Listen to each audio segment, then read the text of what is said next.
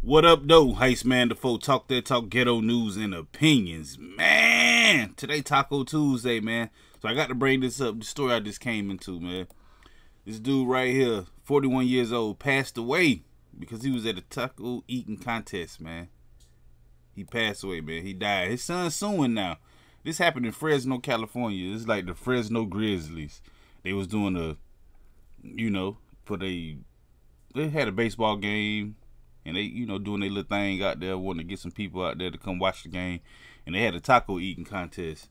And this brother right here, he got into it and he choked to death on one of them tacos, man. So R.I.P. to him, man, and his family. Y'all need to go ahead and do y'all thing, man. Y'all gonna sue, so go ahead and sue. Because it's crazy. I don't know if you can really sue this. I mean, because he did it himself. He a grown man. He got into the contest himself.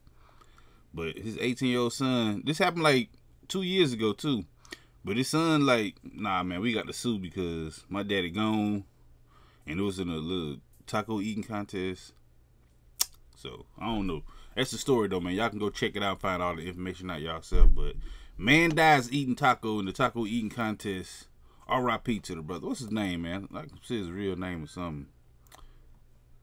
I don't know. His son name was Marshall.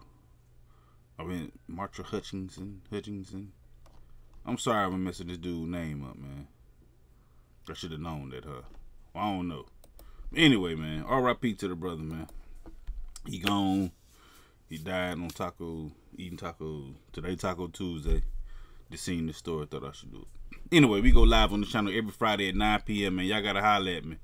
Hit that like button, the comment button, the share button, the subscribe button, the notification bell. All them good buttons you gotta hit to get this pimping that I'm putting out when I put it out. And like I said, I go live every Friday at 9 p.m. Come through and holler at your boy, Heist Man the Foe. Talk that talk, ghetto news and opinions.